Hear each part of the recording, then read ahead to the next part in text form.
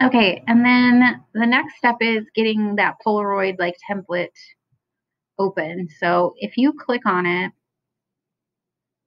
and you go in and you see the template, if you try to click download, it's going to ask you to like join this art community. And I don't want you to have to like input any information. So what we're going to do is we're just going to open it up, click on expand, and then you have a pretty good shot of this. Go right click on it, click save image as, and save it as Polaroid template, and save it as a JPEG, and then just let it chill there. And then you're going to escape out of here, go into Photoshop,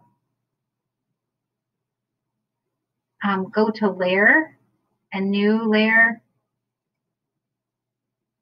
And this is going to be, I like to name my layers because we'll be doing a couple of different layers.